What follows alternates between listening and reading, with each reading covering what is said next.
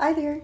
If you don't know, my name is Sierra Marquis. I have a Master of Business Administration degree, and I went to school so you didn't have to.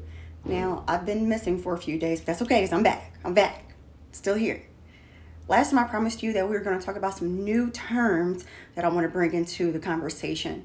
And those terms are accounting terms, some financial accounting, some managerial accounting, but mostly we're going to focus on managerial accounting.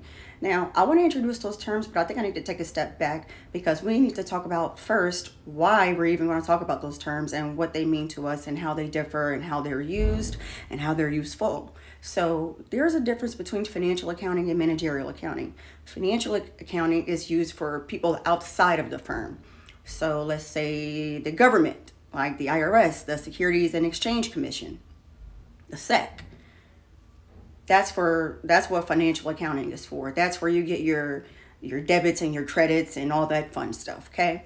Managerial accounting, which is where we're going to be focusing on, is for internal people, okay? It's for business managers to run the business, to manage the business, and to measure performance. So that's what we're going to be talking about, managerial accounting.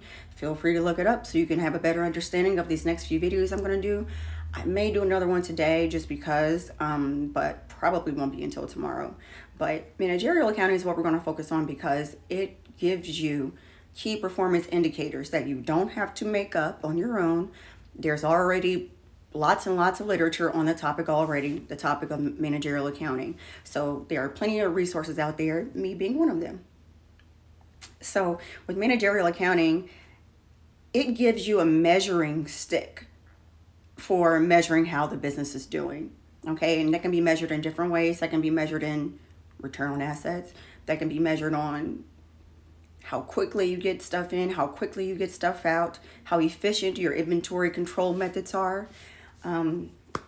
Let's see, how funds are being used, how equipment is being used.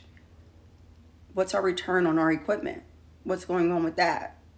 How's our income doing? How's the income statement looking? Things like that. So I want to go over each thing for each video because it's kind of a lot.